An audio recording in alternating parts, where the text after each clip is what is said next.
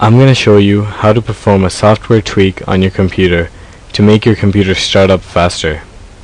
Everything I'm going to show here can be done in Windows XP and Windows Vista and does not require any additional programs to install. I will demonstrate this process in Windows XP. Now, do you have the problem where you turn on your computer and you have to wait 5 to 10 minutes before you can actually do something? This is because too many programs are launching and running in the background when your computer first starts up. You can see some of the programs that are running here next to the clock. To fix this, go to Start and click Run. Type in msconfig and press OK. This will launch the System Configuration utility.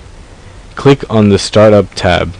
Here you can deselect many launch files that are causing your computer to take so much time to start up. If you are unfamiliar with some items on the list, expand the columns and see where it's stored.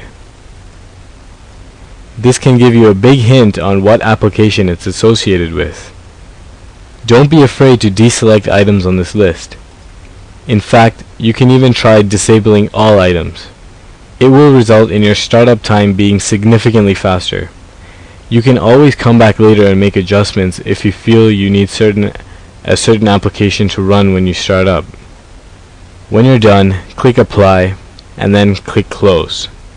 To see the effect of what you have just done, simply restart your computer. Otherwise, click Exit without restarting and you will notice the effect the next time your computer starts up. To conclude, what you have just done is reduce the amount of programs at launch when Windows starts up.